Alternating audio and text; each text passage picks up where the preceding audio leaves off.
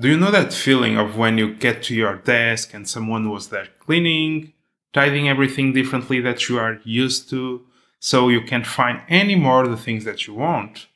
We often do the same thing when we are refactoring tests, and the dry principle is one of those where when you are not careful, usually it may lead you to a bad place. One of the problems with the dry principle, don't repeat yourself, is that we tend to go too far with it, okay? We think that duplication is the root of all evil, but in fact, sometimes it's not. So we look into things, and because they look similar, we assume that they are the same thing. But sometimes they are not. And especially in tests, because when you look into the dry principle, you should think that if two things may change at different places because of different reasons, for sure, they are not the same thing, okay? It's not because they are similar, it's not because they look like the same, that they are in fact the same thing. This happens a lot in tests. Why? Because it's common to have, for example, two tests that they look like quite similar because they use the same arrange, they have similar things on the assertions, but in fact, they are asserting different behaviors. So one behavior may change and the other not. So when you are trying to apply the dry principle to those tests, often they may lead you to a bad place. Okay, let's take a look on that. I have here a simple XUnit project with just a few tests that will be basically refactoring using the dry principle. If we look into this, let me just explain you what this thing does, is that we are testing this welcome message function. Okay, so on this welcome message, you will provide a user, and in return, you will receive a message. And on that message, you'll be able to check which language is applied to that message, but also what's the text on that message. Three things that we are asserting here. So one of them is if I have a user that has no defined language, it should generate a message basically in English. The other one is that if I'm using a user with the English language, it should return a hello as well. And the other one is that if my user has the Portuguese language, it should return olá, that is hello in Portuguese. What you'll be doing is look into this thing and trying to refactor it, applying the dry principle.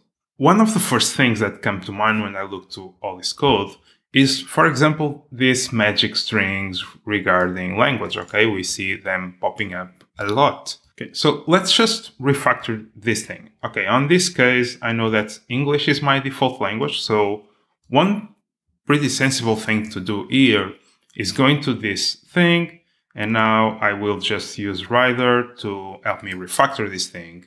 I will introduce a field, replace all the en, just apply the refactoring, and boom. Now all those en things went away.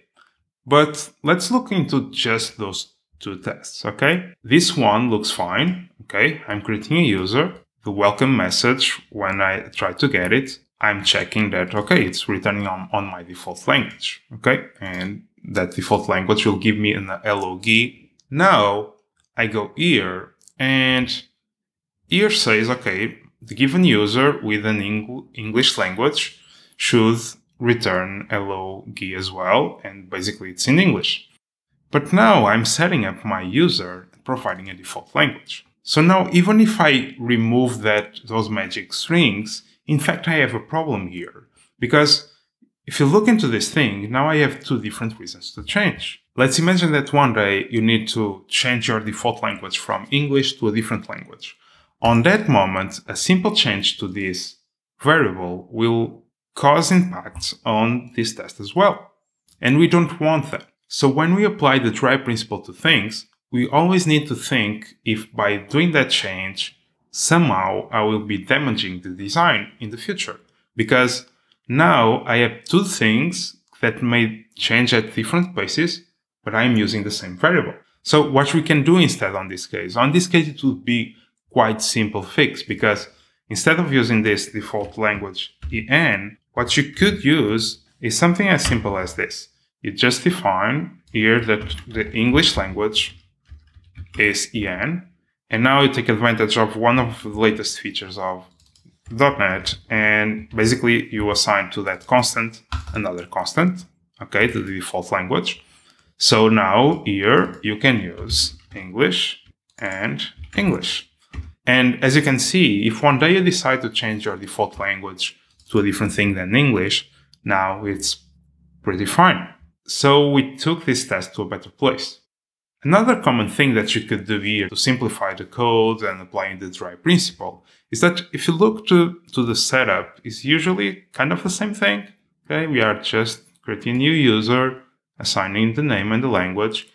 Possibly on a real world scenario, we will find that this user setup will have a lot of properties. So you can see the benefit of extracting this thing to a different place. So what I see a lot of times happening on this case is that you want to apply the dry principle. So now you go to one of these instantiations and you pick that, you extract the method, and next, now you have a create user method. Now what you can do is as simple as you apply this thing everywhere. Okay, but for example, on this case, what I will be doing is that my user needs to have Portuguese. So let's just apply that. Here, create the user as well. Once you do that, in fact, you have simplified your code, okay? You have extracted exactly the same thing, they look similar, and you extract a different method. The problem is, for example, if you look into this thing, and you see here, create user, if I don't step into this create user method, it's difficult to me to understand why this is English, why this is hello, why this is GUI. I don't have those values here to make it clear to me why this is happening. Okay, so what can we do instead? One thing that you can do to simplify this code, bringing the logic of user initialization to a different place, applying the dry principle, is that instead of using a simple method like this, you can create a builder, okay? You can apply the builder pattern. So let's get this user builder thing. And as you can see, what we are doing here is basically creating a user. The default data is this one. I have a name. I don't have a language, for example. And I have a few methods here where I can set my name, set my language, and build that thing. So now let's see how we can apply that. And this time, instead of doing this create user, now I can do a new user builder. And on that builder, I can say something like with name, GUI, with language, PT. So now it's pretty clear the relationship between this user and the message that we are asserting, okay? This is extremely different from the one that you can see here, because on this case, you can't know where this English came from, where the GUI came from, why hello, okay? It should be related to the English, but why? On this case, it's pretty clear to me that, okay, I have provided this key, so, okay, hola GUI. So as you can see, when we apply the dry principle, it's not as simple of making sure that we move things out if they look similar. We should do that, but leaving the degree of control where if you change something here, you don't need to change all the other ones, and they can change at different pace. What I'm trying to tell you is that even if the dry principle is a good thing to do, usually when you are talking about tests, you should always think twice, because different tests tend to evolve at different paces, and you should always favor readability on your tests. Readability is one of the key properties of a good test. If you want to see me exploring different properties of good testing, just leave a comment down below. And if you are interested on testing topics, just take a look onto this talk. I will see you soon, and in the meanwhile, just keep things simple.